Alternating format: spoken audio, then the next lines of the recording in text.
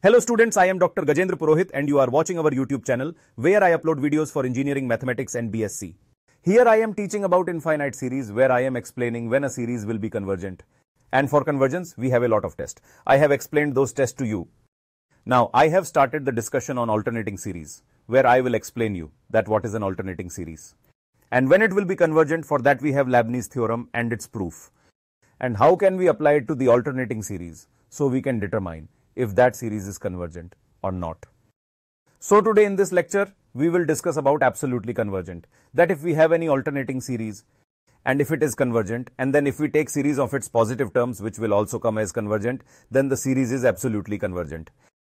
If the series of its positive terms does not come as convergent, but the alternating series is convergent, then we will call it as conditionally convergent.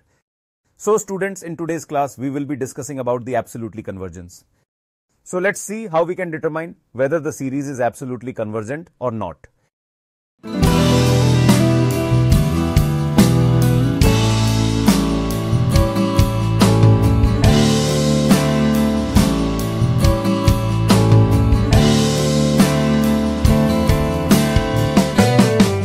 First, we will understand that what is the concept of this absolutely convergence. If we are given any series of this type which is alternating, and if we take its modulus, and that is convergent, and the series, meaning if the alternating series itself is also convergent, then these type of series are called absolutely convergent. So students, let's take an example. Look here on the screen if we have this series, okay? And we know that this is an alternating series, and we also know that this series is convergent as well. Look, earlier I have told you that we know from the Leibniz theorem that this un is 1 upon n, it is decreasing, and in limit n tends to infinity, it will be 0, right? So, by the Leibniz theorem, this alternating series will be convergent. If I take its modulus, okay, then we will get this, and we know that it is divergent from the P series.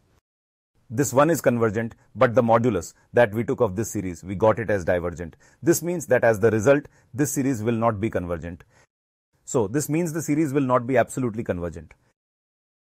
Now, let's talk that if here we will have it as 1 upon n square, right? And here if we know that this is convergent because it is an alternating series. By the Leibniz theorem, it will be convergent. Now, we will take the modulus, and this minus 1 to the power of n minus 1 disappears, giving us this. By the P series, this is also convergent. So, this one is convergent and this one is also convergent. This means that this will be absolutely convergent. So, this is the concept of absolutely convergent. Now, how do you do this in an exam? I just gave you an example. Now, check the another one. Let's say the question is to prove that series is absolutely convergent or not. So, if we are asked to prove that the series is absolutely convergent, we don't need to check the convergence of the original series. So, what do we need to do first? This series that we have, n is equal to 0 to infinity. I will take minus 1 as common, so we have minus 1 to the power n. This is 100 to the power n upon n factorial. Here, this is an alternating series. Now, we need to prove whether this series is absolutely convergent or not. So, what will we do here? We will take the modulus of it, right? Now, if we take the modulus, we will have n is equal to 0 to infinity. So, students, what will it be? 100 to the power n divided by n factorial. Now, I will prove whether this is convergent or not. So, here the un that we have, it will be equal to 100 to the power n divided by n factorial. So, here we will have the un. Now, we will apply the D'Alembert ratio test to it. Here we will get limit n tends to infinity and then un plus 1 upon un. We have to find the value of this. This will be limit n tends to infinity. Here this un plus 1 will be 100 to the power n plus 1 divided by n plus 1 factorial. And what will be the denominator? It will be 100 to the power n upon n factorial, right? Here we know that it will be limit n tends to infinity. We have 100 to the power n plus 1. So I will write it as 100 into 100 to the power n, and here we will write 100 to the power n. We will take n factorial to numerator, and this n plus 1 factorial can be written as n plus 1 into n factorial. See here, these term cancels out with these terms. We will get limit n tends to infinity 100 upon n plus 1, and if we put n tends to infinity, we will get 0, which is less than 1. And whenever we get a value which is less than 1, this series becomes convergent. This means that the series is convergent. So, what will we get here? It will be absolutely convergent. So, in this way, we can easily prove it. Let's see another question. When you are asked whether this series is absolutely convergent or not, then you have to take modulus of this series. If we take the modulus of this, the series will become n is equals to 1 to infinity, and here we will get cos n alpha upon n under root n. If we can prove that this series is convergent, then look here students, this series will become absolutely convergent, right? Now we will see if this series is convergent or not. So what will we do? We will take the modulus of un, meaning cos n alpha upon n under root n. The value of this will be equal to less than 1 upon n under root n, right students?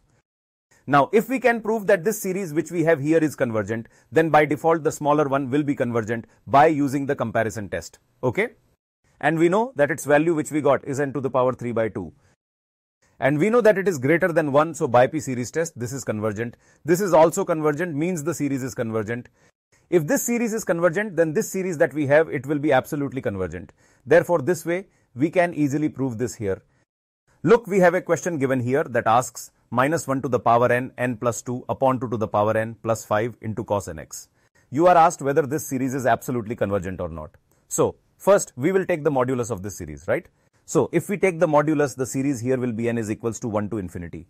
We will take n plus 2 upon 2 to the power n plus 5 into cos nx. We will calculate its value, whether this series is convergent or not. So, students, what will we do? Mod un is equals to, here it will be n plus 2, right? Upon 2 to the power n plus 5, okay? Into cos nx, we will take modulus of it, and we know that its value will be n plus 2 upon 2 to the power n plus 5. This here will be greater, right? The value which we got here, this value will be greater than this one. If we remove cos nx, it will obviously be greater because the value of cos nx lies between minus 1 and 1, right? Now, we will see if this is convergent or not. If this is convergent, then this will also be convergent.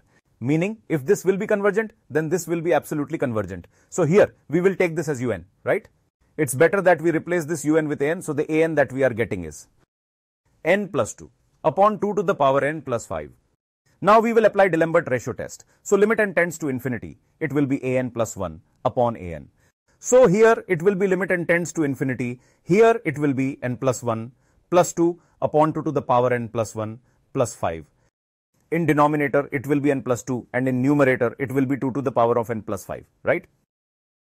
Now we will check this, it will be limit n tends to infinity. And here if we will take this n as common, then after that we will get 1 plus 1 upon n plus 2 upon n. And from here, if we take 2 to the power n as common, so here we will get 1 plus 5 upon 2 to the power n. Similarly, let's consider this if I am taking 2 to the power n as common, so it will be 2 plus 5 upon 2 to the power n, right? And students, if we take n common from here, so we will get 1 plus 2 upon n, clear? Actually, we need to understand this little bit more carefully, okay? Here we are getting this value, right? Now at n tends to infinity, we know that this and this will be 0, this will be 0 as well, this and this here will also be 0. These 2 to the power n and these n will be cancelled.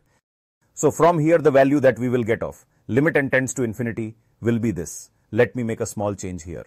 So students, in numerator we are left with this 1 and in denominator we have this 2 and 1. So here we will get 1 by 2. Since this 1 by 2 is less than 1 and less than 1 means this is convergent. If this series is convergent, then by the comparison test, this series will also be convergent. Then this series will also be convergent and eventually this series will become absolutely convergent. Therefore, we can prove this very easily here. Here is a similar question. We need to prove whether this series is absolutely convergent or not. So firstly, we will take its modulus. If we take its modulus, then its value will be limit n is equals to 1 to infinity under root n plus 1 minus under root n minus 1 upon n.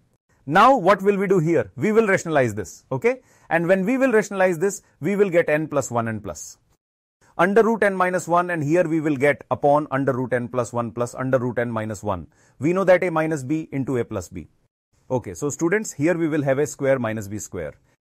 And here we will get n plus 1 minus n minus 1 and students, here it will be upon n into under root n plus 1 plus under root n minus 1, right? Now look here, what will it be? N and n will cancel each other. Here 1 and 1 will be 2. So the limit 1 to infinity, here it will be 2. And if we do it from here, then in denominator we will get n under root of n plus 1 and plus under root n minus 1.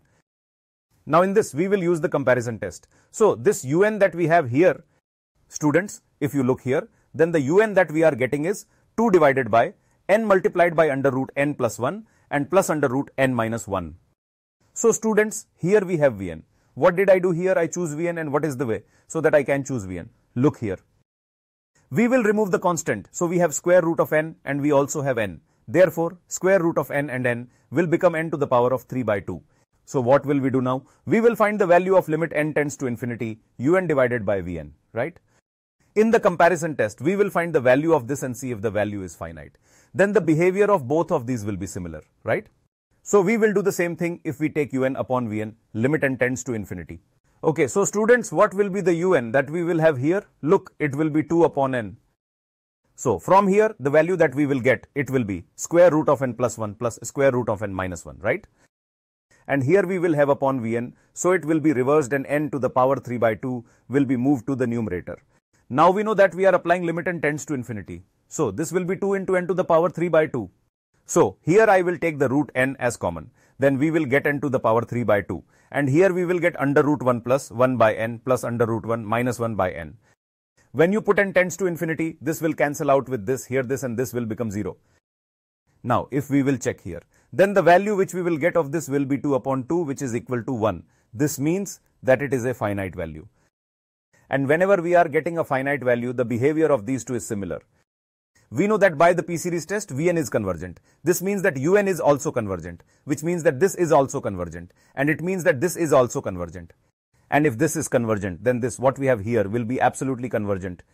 So students, this question is for the comments. How many seconds it took you to solve it? Please tell me in comments. You can check more videos on Infinite Series 2.0 here. If you are preparing for CSIR, NetGate or IIT-JAM exams and want to improve your short tricks, then you can find the playlist here, and here you can subscribe to this channel. Thank you so much everyone. Bye bye.